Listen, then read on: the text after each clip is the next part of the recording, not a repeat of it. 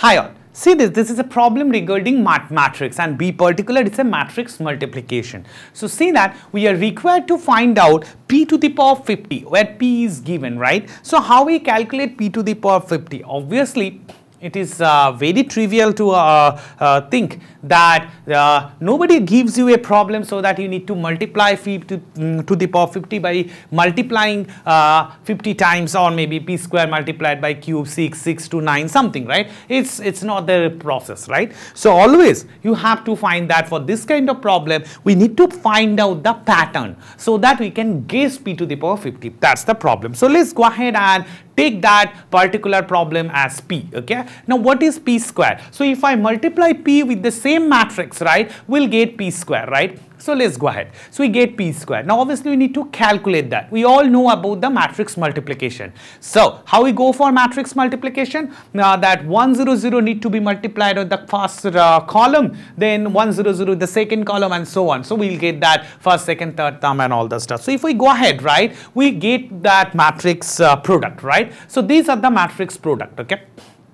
Now you just spend your time and get that values, right? This is only the numerical calculation. Okay. Now see that here we can take 16 common, and here 4 is multiplied. So it can be written as in this form that 4 into 2, 16 into 1 plus 2 into 4 into 2, right? Because we are looking for some pattern and we already get some pattern. Now see that what's that? It's the pattern is that if it is p square, that 4 should be multiplied by 2 and 1 plus 2 will be added, right? That's it. So we can guess for the p cube. What's p cube? P cube must be that 4 cross 3, 4 cross 3, 16 into 1 plus 2 plus 3, and diagonals will be 1, right? Let's see that. Is it true for p square? So we consider that matrix p square. So we consider that p square and p multiplied, so we'll get p cube, right? And let's go ahead. So if we go ahead and do the calculation, we'll get that, right? The same thing, okay? Whatever we predicted, okay? So our prediction technique holds good here. So that means it will hold good for p to the power 50 as well. So therefore, what is p to the power 50? P to the power 50 is actually 4 into 50, 4 into 50, and 1 plus 2 plus 3 plus dot dot dot to 50, right? So let's go ahead and predict, right, what is p to the power 50, okay?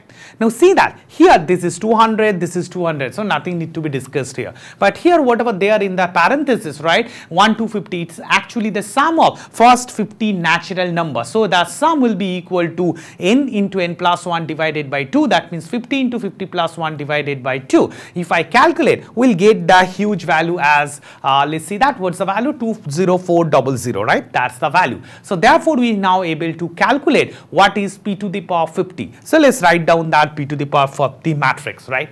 So we get that. Now see that here there are given another expression that says p to the power 50 minus q is equal to I.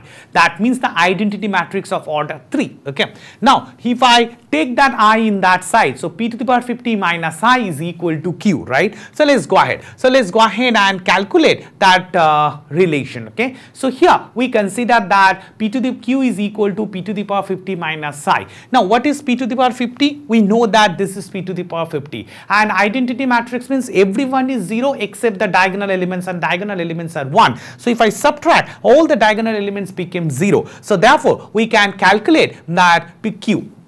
Now, what is q? We can rewrite it as q11, q1, 1, 2, 1, 3 forms and all that stuff. So therefore, we can easily obtain what is actually q and what is actually that value we already obtained. Now, our job is done. Why? Because see that here we are going to find out 31, 32 for q values, right? So here we can compare each and every terms and able to obtain what is q31, what is q 32 and 21. So let's calculate all those values, right?